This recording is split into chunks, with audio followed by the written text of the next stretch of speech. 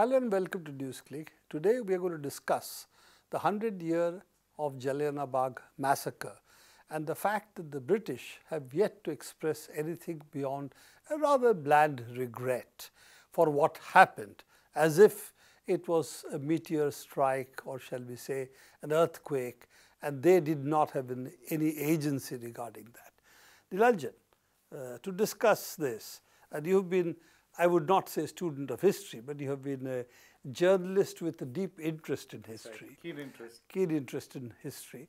How do you see the politics of a regret which does not talk about who it was done by? And I would like you to think about the fact that once the High Court case was there on the Mau Mau massacre by people who were asking for reparations, actually the British government, the foreign minister, gave a formal apology on behalf of the British Crown to the Mau Mau victims. Why is that? Unless they are forced, they really don't want to go beyond that. Well, I think, the British definitely have their own way of expressing things, when it comes to India. They think that Indians would possibly settle for less, that is the impression. And also in the last 5 years, let's be very clear, had it not been for 2 MPs from the Congress party, possibly the British wouldn't even have made this statement. Our political leadership in this country has been busy with, getting kudos for themselves, not to use this opportunity to realize that the centenary of the Jallianwala Bagh was coming. They did not use at any point, this government did not utilize whatever India's growing clout, which is tom-tommed in the course of the elections, to use this as to extract an apology. The Canadians did it for the Komagata incident. Massacre.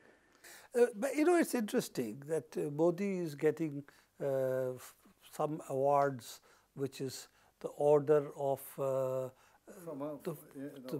patron saint of Orthodox Church. And and at the same time, the first version of the BJP manifesto left out Christians and Parsis from those who would be given citizenship, a clear divergence from the citizenship bill, which has just been passed in Lok Sabha and is pending, and is one of the major planks. So from Russia, this is what Modi has extracted, an order which is the highest award given. In fact, it was suspended it was abolished during the time of Soviet Union, and has been brought back by Putin. It's something which goes back about 400 years. Right. Similarly, you have South Korea, some award has been given. But an apology, that was too much to ask, was it? Definitely, and there's something also very similar. I was actually looking at Theresa May's statement, and I was with 2 points. One is that it's a very weak statement. That's what you said. It was not just a regret. And it doesn't even Second, say it who also did it. does not accept British culpability. Exactly. Incident hua tha. Something happened. As I was reading it, I just decided that let me mentally take off that it's Theresa May making the statement in the context of Jallianwala Bagh. How many times, Prabir, in the last 5 years, have these kind of statements been made against violence of possibly the most gruesome nature taking place against our own people, and how the BJP and its leaders have acted?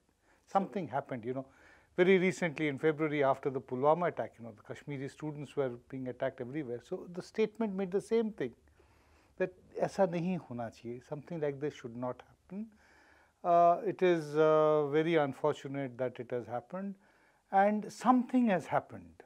We express regret. There is no agent. Who did it? Who did it? No, and also no expression of an apology to the people that you have taken great risks by coming out of Kashmir to study here, which means that you are adhering commitment to the Indian Republic against whatever is the situation in Kashmir.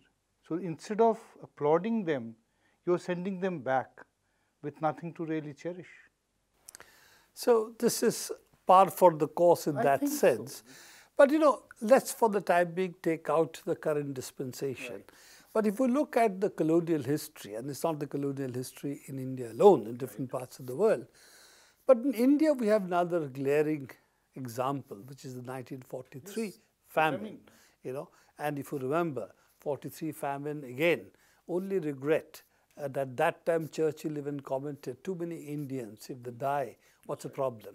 And why is Gandhi not dying? Why is he still alive? if so many people are dying. That was the, but this and the 43 famine are two instances. British have only said, you know, they are sorry this happened, but they have not said that they had any role in it. Yes, in fact, these two incidents, if you look at the entire colonial history, you will find that globally this was possibly among the most prominent incidents about which contemporary Britain should be completely ashamed of, but they aren't. This is where an unarmed crowd was fired upon, Jallianwala Bagh, as we all know, and the soldiers fired till they ran out of ammunition. Just I think in one well, 120 bodies were pulled out, and that was the extent of the massacre, that fire till you run out of bullets. And the guns were too hot to hold. Those are the pictures that even today there is not a real definitive history about what really happened on that day, you know, because you had two commissions, you know, at that time you had one appointed by the British and the other was, you know, by the Congress party. They came, you know, different approaches, speaking to only their own people, you know, to use that particular word, their own people. So as a result of which we do not have a clear, coherent picture. In fact, the world, the images of Jallianwala Bagh is known to the world through Richard Attenborough's film. There is also something very important, you know, I think, you know, it's in today's India, it is very important to recollect not just today's India, but also globally what is happening. This entire violence, you know, attack on the right to protest, you know, to dissent, freedom of speech, you know. If you look at why was Dyer so angry with these people? Because they are not listening to us, they are not obeying the order that has been given, which is to shut up, not to express any resentment. That was the basic anger against them. Protesting is the wrong attack. Now, interestingly, that Gandhi in his responses, right till the time that Dyer was alive, till 1927, he kept saying that we should not encourage Dyerism in any way. And he kept on arguing that he was just symptomatic of a larger problem. You know, it is not that instead of individually looking and blaming him for what had happened, but you have to ensure that you take out that intolerant streak within you. I think that is very important. Globally, we are seeing that while everyone is demanding that we either condemn, you apologize, express regret, but every political leader, most of them who are populist leaders, whether in India or whether in other countries, they are all practicing in some way or the other Dyerism. You don't agree with me, which means that we'll put you in a black hole. You know, of course, we will not talk about the black hole because we just got a picture of the black hole, but leaving that out. Jallianwala Bagh massacre, there are two other elements of the Jallianwala Bagh massacre I would like you to sort of respond to. One was the first award wapsi in India. Exactly. Was really that, Rabindranath Tagore returning his knighthood. Yes. And for those who complain about award wapsi, which took place after various attacks, lynchings and so on, it's unfortunate. Kalburgi's murder was also the other trigger for the return of the awards. The award wapsi is also tied up with the Jallianwala Bagh because it was Tagore's return of the award which also gave it a far bigger, at that time, you know, legitimacy that, okay, people have protested, we have to now protest. Massacres have taken place, we have now to protest. And it virtually, Jallianwala Bagh was the trigger for a much larger mass movement in the country. Much larger mass movement at that time. In fact, while, you know, after you said that you wanted to discuss Jallianwala Bagh, so I was just kind of reading up and I decided to just once again read Tagore's letter when he referred, and what two paragraphs really struck me, you know, I just want to share it with you and also the viewers, you know. Tagore in his letter said, you know, the time has come when badges of honor make our shame glaring in their incongruous context of humiliation, and I, for my part, wish to stand shorn of all special distinctions by the side of my countrymen. Just a couple of sentences prior to that, he said, the very least that I can do for my country is to take all consequences upon myself in giving voice to the protest of the millions of my countrymen surprised into a dumb anguish of terror. You know, possibly the finest words that you can actually say, you know, to tell the British empire that I don't want your knighthood. And I stand with the poorest of the poor, the most oppressed. Someone who is just expressing not even a political right, but just to celebrate their annual Baisakhi Day. True. And of course, the voice of the writers who in 2015 returned their awards. Yeah. Very, simple and equally And powerful. look at it, award wapsi gang, the people using have no sense of history. I was telling you about, I just want to come back, I just made a couple of other notes, also when I was telling about Gandhi and saying that he did not want to encourage Dyerism by any way, by turning his face completely from Dyer.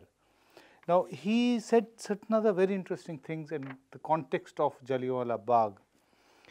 One is that he drew, you have to give it to Gandhi that he could draw parallels from anything, So he drew a comparison between General Dyer's act and the murder of people in the name of cow protection. Now, he said, that many Hindus believe that it is proper to kill a man who wants to kill a cow, and he will quote scripture for his defense, and many other Hindus would be found to justify his action. But strangers who do not accept the sacredness of a cow will hold it preposterous to kill a human being for the sake of slaying an animal. He also told Catherine Mayo, who wrote about Gandhi extensively, I want this country to be spared of Dyerism. That is, I do not want my country, when it has the power, to resort to frightfulness in order to impose her custom on others.